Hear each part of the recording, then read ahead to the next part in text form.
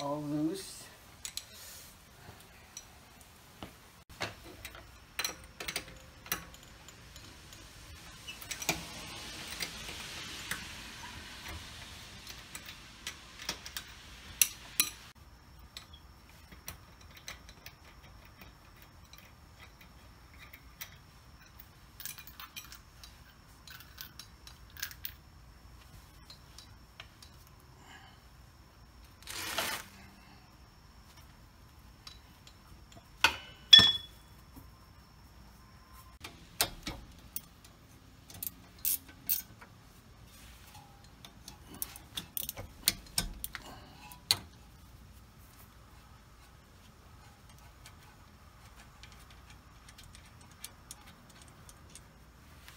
Okay, I'm using 13mm wrench.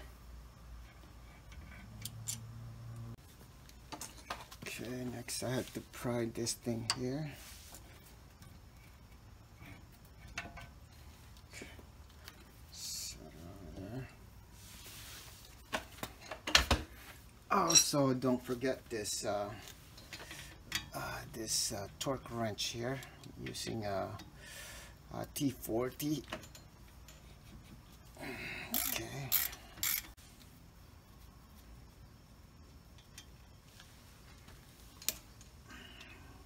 Now it's time to use the special tool to compress this cylinder.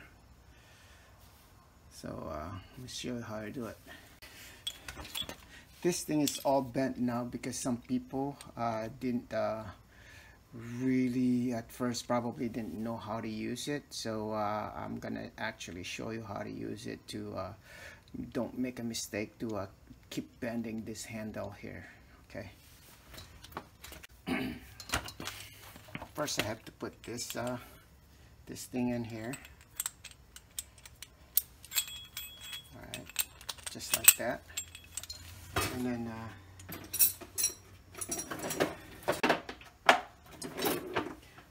find right flange to fit to your cylinder. And I found this one that this is the size that I need. So this is how I do it.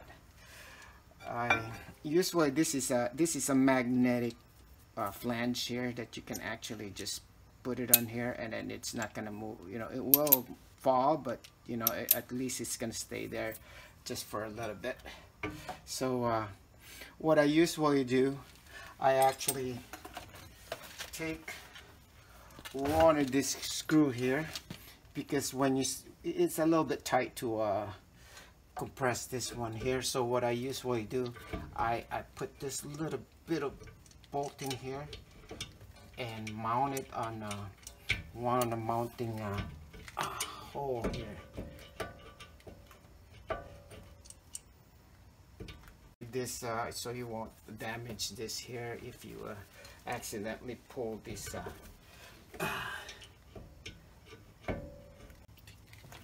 it is. Once again, I'm going to use the 13mm. Just kind of tie it so it will stay there. So you can actually see what I'm doing here. See that little pin up out here? I just make sure it's shoot it there, and then okay, this is when most of the people make a mistake. They tighten this so tight. Now when they trying to turn this to compress this here, it won't turn because this thing is so tight already. So what I would do, I would tighten it, hand tight it, and then kind of lose it maybe one turn, maybe half a turn. Okay.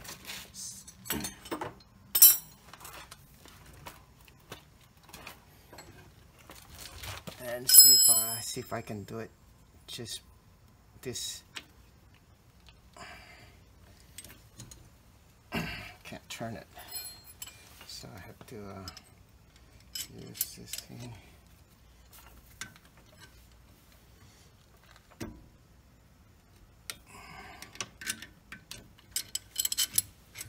Kind of falls off the groove there. I'm gonna tighten this a little bit more.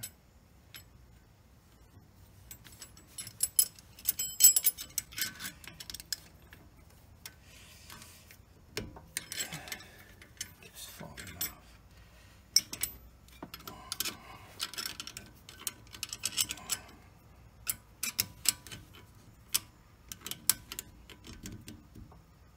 There you go. It's turning. See how easy that thing turns?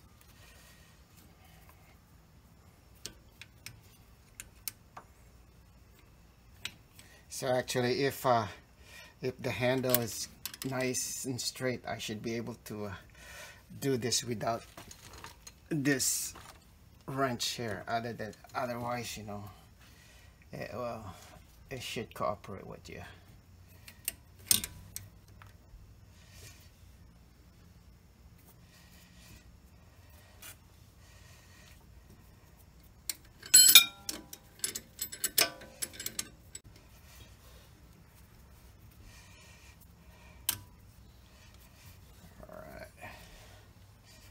Just press it until it won't turn anymore. Alright. Once I do that, just kind of loosen this up. There you go. Alright. This is really handy here. Alright, I got that thing compressed there.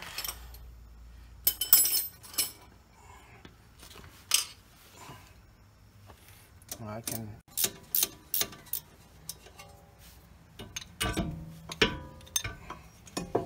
just let it hang in there.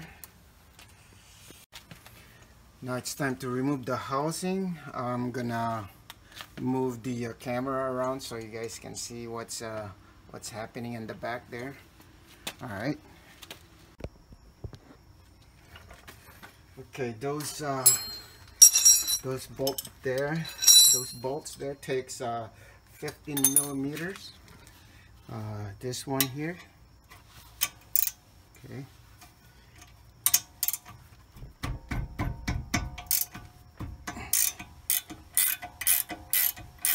Okay.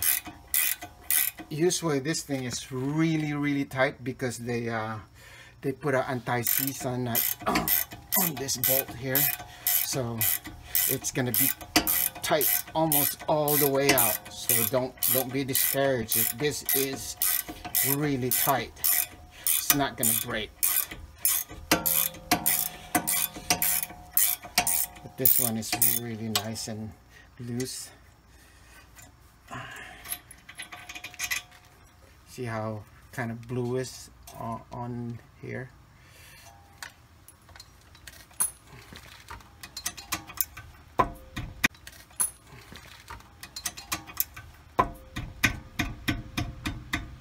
Okay.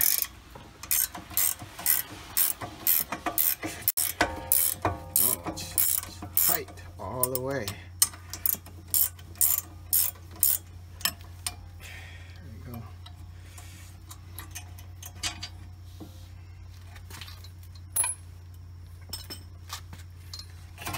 Out. There you go. Get this out. Just put it over here.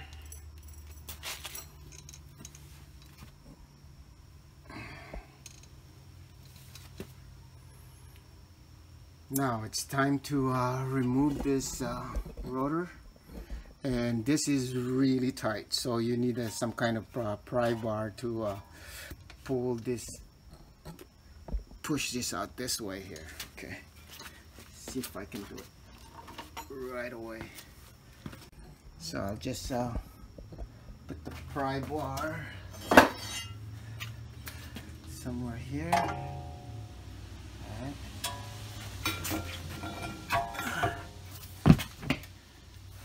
Alright.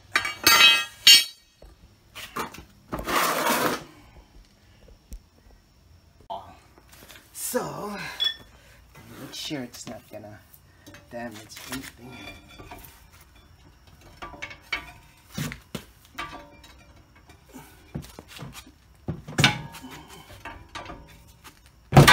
There you go. It didn't fall. Good. Now I got this out. Oh, here it is. I'm gonna ask the store if they can turn this for me. I hope I can turn it so I don't have to spend any money. Usually here only $10 to turn this rotor, so it's gonna cost me $10 each rotor to turn it, versus buying a new one for what, 75 bucks each here local. Maybe you can buy one online for a much cheaper price, but I gotta fix this right away. Alright, here's the brake pads. Alright, just kind of wiggle this thing out of here. Maybe kind of tap it up. There it is. Alright,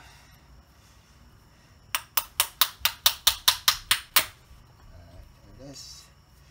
The front one is still good, but the back one is almost wore down almost to nothing. See, still lucky that I didn't hit the metal. I'm surprised that my brake lights, it's not indicating that I need a new brakes. Alright, that's how. Okay, I just got back from the local store, and they are able to turn my rotor for me. See, they just barely clean up the other side, which is good enough for me. And I'll put it back on, ready.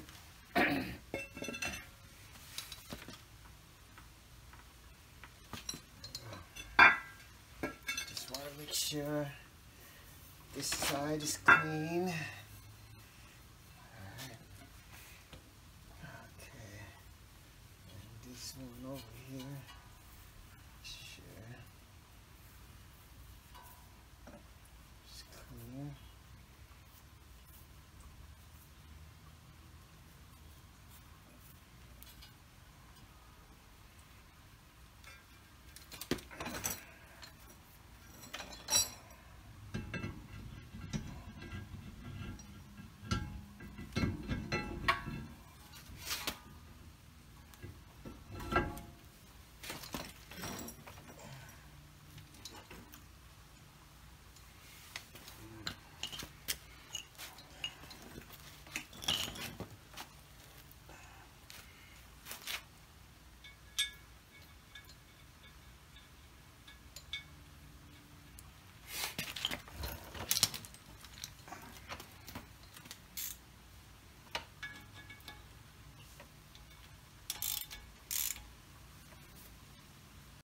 Cleaning this up with the wire brush.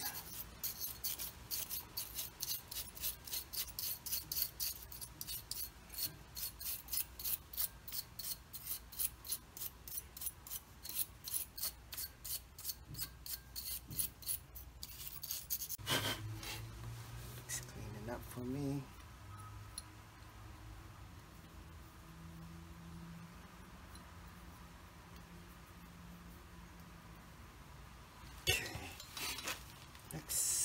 Put some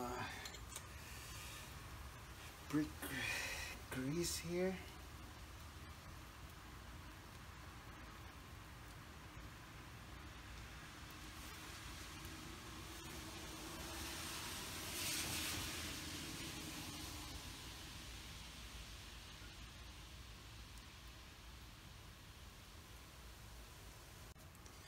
Now it's time to put the housing back on there. I'm gonna move the camera so you guys can actually see how I did it. So it's almost the same thing as you took it off. As I took it off here, so it's pretty straightforward.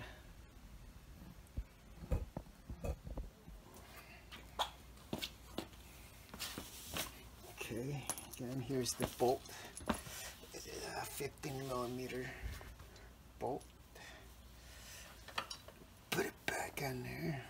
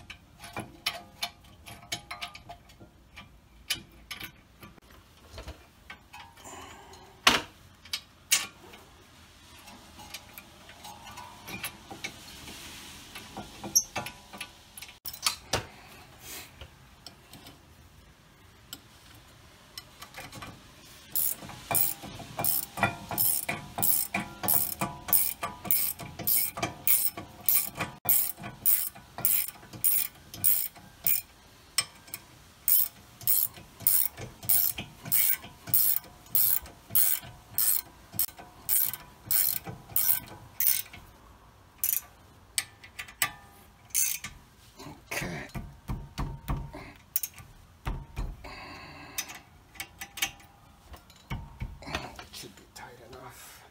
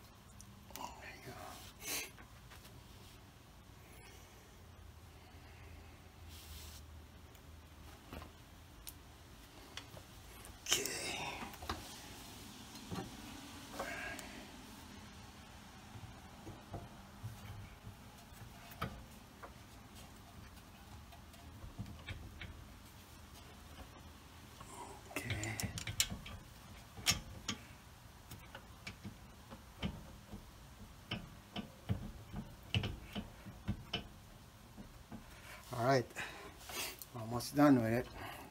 I'm no mechanic. I just like doing this, and I just don't like to pay expensive mechanics. So I can do this for almost a fraction of the price that you pay for a shop. So.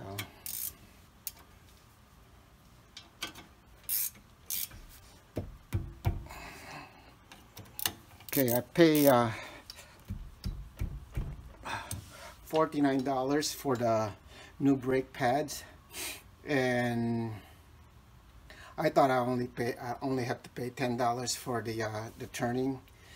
They told me that they increased the price, so I had to pay 20 bucks for the turning the rotors. So so $20 each, so that's $40. So and $49 for the brake pad, so for $89.